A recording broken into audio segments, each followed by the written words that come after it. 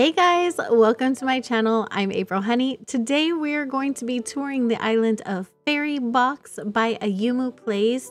I'm going to put a link down to her channel in the description below, as well as the dream address. Fairy Box, as you might have guessed, is a fairy core island. The flag is absolutely adorable. It does say that fairies are welcome, and she thankfully left us an outfit so that we can cosplay as fairies while we're here to fit in with the locals. I can't wait to show you this island. It is super cute and very, very fairy core. So let's get started. Okay, so this might seem obvious, but I'm gonna start at the entrance. And here the entrance, if you can tell, is about 1 square off from being centered to resident services. And the way she worked around this was by creating like this little roundabout way on both sides. So she did the path like kind of around this way, so you really can't tell. And then she blocked it off with a giant vine. That was incredibly smart of her and a really great use of space. It's kind of filling that symmetrical but not completely vibe. It's symmetrical but just a little bit enough different to still be very whimsical and fairy core. I love that. So I'm gonna go ahead and head over to the left. I've been going right all night tonight, so we're gonna go to the left this time. And over here we have our Able sisters right at the entrance in case you need to get an outfit to get ready to be on this island. She's using this green twinkly kind of fairy path, which is really cute.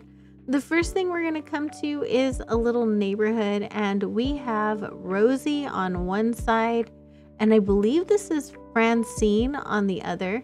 And they're, oh my gosh, the little plushies are facing each other and playing like Rosie and Francine would. That is super adorable. I love fairy core islands. They're very whimsical and just really sweet. I'm definitely not a fairy core queen, but I love seeing the way fairy core islands are done. There's just so much variation, and it's so like, it's just very whimsical, and I love the way that feels, the way it looks. All of the pinks and the blues over here and all of the glowing items are absolutely gorgeous. I love me some glowing moss, and if you come to this front beach right here, it is decorated in natural decor, and there's a glowing pond right over here, and I love these. They're so much fun to play with. And then I'm going to continue along and look at these back cliffs over here. It looks like there's a lot of terraforming. Oh, how pretty that is. So this view right here is absolutely stunning. I love the way this came out. It's super gorgeous. I love the terraforming on all of these cliffs right here. The waterfalls, everything just looks so beautiful, especially at night. The night sky really enhances this island so much. It is so pretty. Okay, we're gonna, what's this? A petal parasol? Oh, cute. Okay, so we're gonna head this way over here. I should probably pick these items up as we're coming over here. And the sign says, beware of fairies. I do have that sign on one of my early islands as well. I did do a fairy core island, and it was also pink and cherry blossom season at night. At one point, it was like my first island, and my daughters wanted me to do it because they played Animal Crossing. So I did. I never did it again. So yeah. In the front, we have this beautiful shell area. It is gorgeous. I love the way that looks with the pearls dropped and the heart crystals. It is really stunning. And over here we have a terraformed peninsula. This also looks very, very pretty. There's a little path right here that you can go through, and it just feels so magical and fun. You can just go through the cherry blossom trees like this, and there's some dirt pathing underneath, and it feels very whimsical. On the beach over here, we have some pirate items, which I always appreciate. I do actually love Gulliver's items. And then over here, I believe this is a gyroid farm. I'm afraid it's not. Okay. Oh, okay. So we can dig up the farm. Let's see. I'm gonna try it. Oh, look at us. We got a petaloid. Very cool. So over here, you can come and dig up gyroids if you so choose. And that is a really cute feature. And then right along this side of the cliff, there's also another little pathway that is also very whimsical. And if you look, the cliffs right next to it, above it, are just beautiful. Okay, so I'm going to continue my way back. I got a little distracted, and here we have a little butterfly rock garden. This is super cute and super whimsical. I love the dirt path around it, and I love the way the rock placement is so perfect. It has a lot of pink and purple flowers around it. It looks absolutely stunning. Now, the beach right next to this area is also incredibly beautiful. There's a gorgeous little picnic area right over here, and I love the fencing on the beach, which I never use, and I should because it's super cute. We have a little plushie party over here. I do love me some plushies, so that is really cute. And then we have a ton of flowers and a little mermaid area in the back. The mermaid area is so fairy-core. Like, everything about this island is very, very fairy-like. So I'm going to go ahead and go up this cliff right here. And this is gorgeous. We have some beautiful terraforming once again. So pretty. And all of this is just to overlook the campsite down there. This came out absolutely gorgeous. We have our little garden gnome friend here. And if you look at it from here, it is beautiful. This island is gorgeous. So all of the terraforming is stunning. I'm not sure. I think she shares all of this on her channel. I really did just watch her last island tour video, and I haven't had a chance to dive further back into her videos. I just discovered her as a content creator. She's super adorable though. So if you guys love fairycore and you love all of the pink, you should definitely go and subscribe to her. She's very, very sweet, and I thought she was like a teenager, but she let me know today that she isn't, and I felt so bad. She's a very young at heart, and she has a very youthful vibrance about her, and I really do love that. It's absolutely beautiful. As a person, she's just beautiful to hang out with. So, you know, some people, they seem like they were born with the island designer tools in their hand. Like, it seems like they've played 5 versions of Animal Crossing and they're an old hat at terraforming now. Like, it just feels that way. Everyone seems like they're so good at this now, and here I am still struggling. We have this glowing moss pond over here, which I love, in this beautiful enclosed little fairy area. It really feels very ethereal at night, and I love the way this came out over here. I love running through the glowing moss like this. It's just so fun, and it makes you so happy. And even from this view right here, it does look really pretty. I love that. So moving right up here to the next house, oh my gosh, we have Maple. I love Maple. She really is an absolute sweetheart. And if you look at the view of this house, it is absolutely gorgeous. So, so, so pretty. I believed she said that she had decorated the villager houses, and now I see that that I did not hear her wrong. The villager houses are decorated. Maple is looking so pretty in here with her little sparkly teddy bear. She is such a cute little teddy bear cub. I love her. Sorry, girl, there's no point in talking to you in dream addresses. So we're going to continue along this way over here, and there's a Valiant statue on the cliff in front of me, and these backwards facing waterfalls that I believe there is a waterfall and a little water situation happening in the back. That's really cool. Okay, do you see this? This looks so pretty. The house looks gorgeous. I love the pink. The cliffs surrounding it look beautiful with the peach trees just behind them. It's a beautiful, like, kind of enclosed area. I love the emperor butterflies up on the pillars behind there and the giant vines. Everything looks very ethereal, very fairy core. It's so pretty. Okay, now time to look at the inside of this house. This bear is getting ready to munch on some cute little pastries right over there. I do love me some bubblegum KK inside this room. This is like literally my daughter's dream. And yes, my daughter's 21. But this is her dream bedroom. She would love a My Melody bed and a little gamers area like this in all pink. She really is a fairy core queen herself. So this room straight away reminds me of my daughter. Do you hear me, Rin?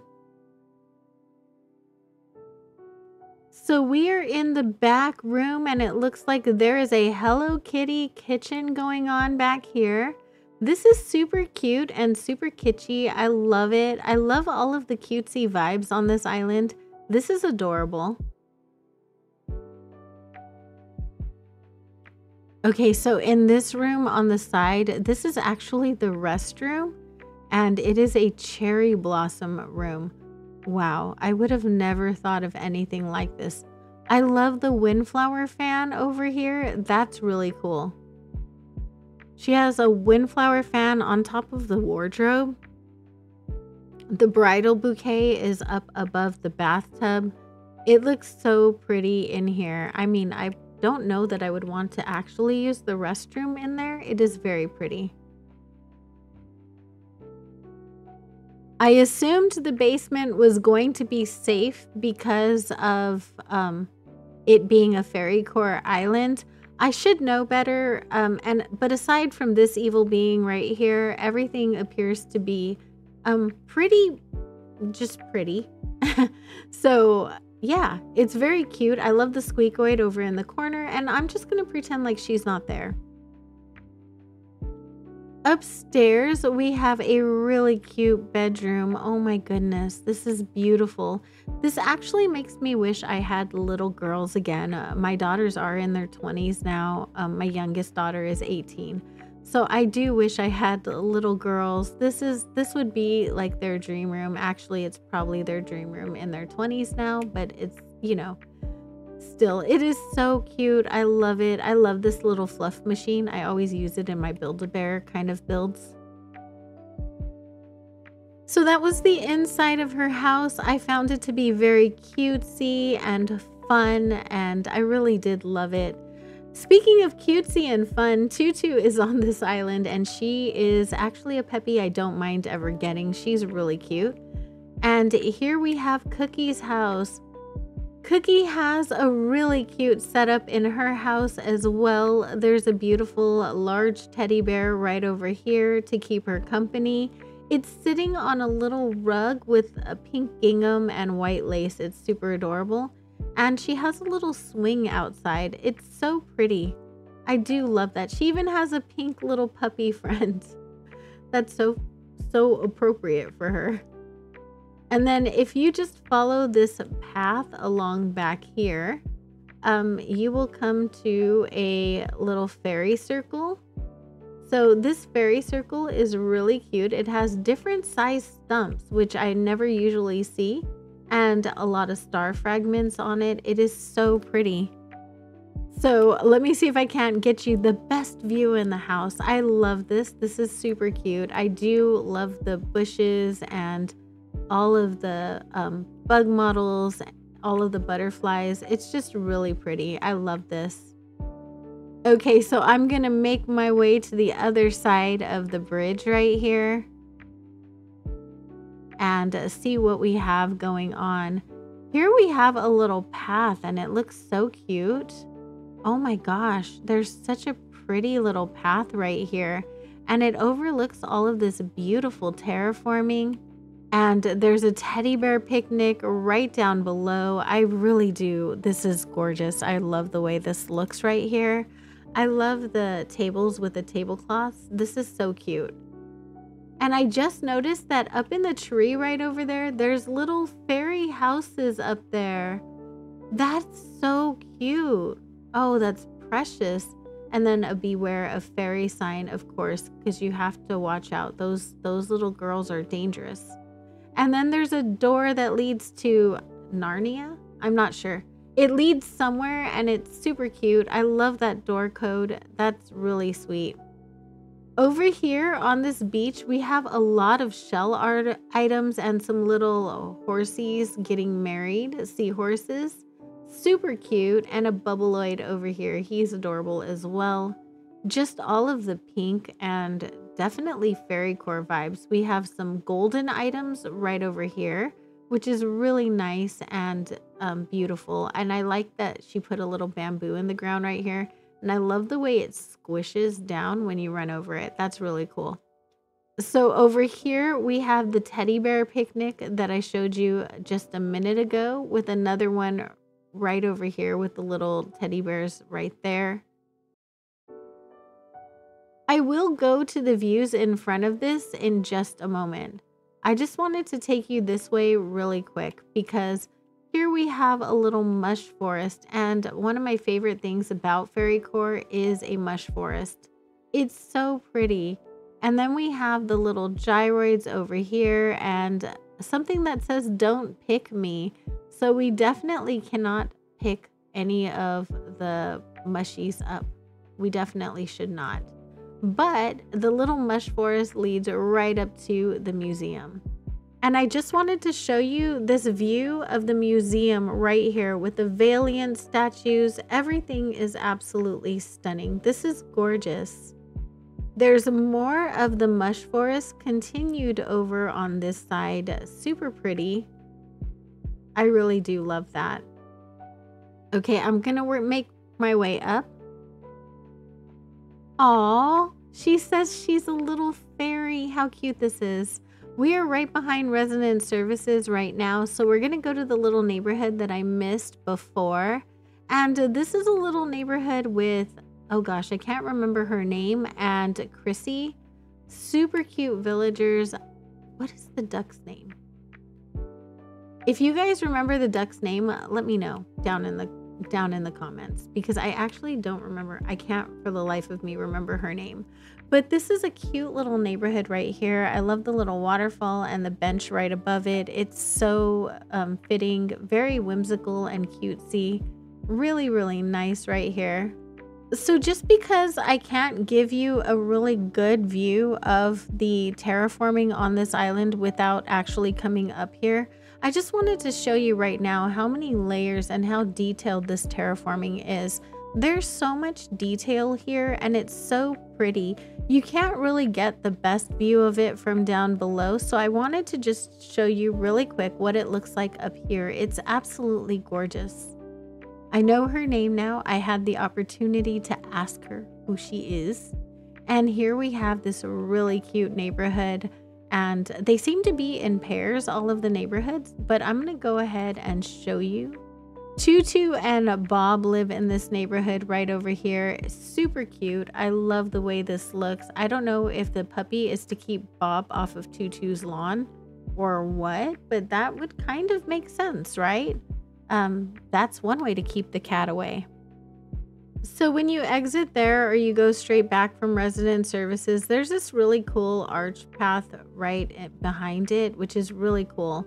We're gonna go ahead and head back to the views that I didn't show you on the other side. So right over here, we have a beautiful crescent moon pond. These are not very easy to make, so it is incredibly beautiful, and I really appreciate this view. I love the way it looks. It came out absolutely gorgeous, and I know that she is very happy with it, so I'm very happy that she was able to make it. It looks beautiful. I love all of the nature, the weeds, and the glowing moss. It all looks so good. And there is our teddy bear picnic happening right behind us. So right up here, you have the opportunity to lay down in a field of flowers, and that is so pretty. I love that. And there's also a bench right here if you want to sit down right there. Okay, so now exiting resident services to the right, we have our Nook's Cranny right over here, and we do have some villager houses. It looks like we have a bunny over here, super cute, and we have a doll, and I'm gonna ignore it because those things scare me. And then we have this little neighborhood up here, and it's so cute. Look at how pretty it is. And then on the beach, there's some beautiful decor up there as well as Bunny. Bunny's OG, and she is super cute. So her unicorn Julian does have a star fragment farm right over here, which is so fitting and so appropriate. And I love the colors. The colors look amazing on this island. They are absolutely gorgeous. Okay, so I'm going to make my way to the right all the way. And I just want to go to the front. So right here in the front, there is a teddy bear campsite. How cute is this?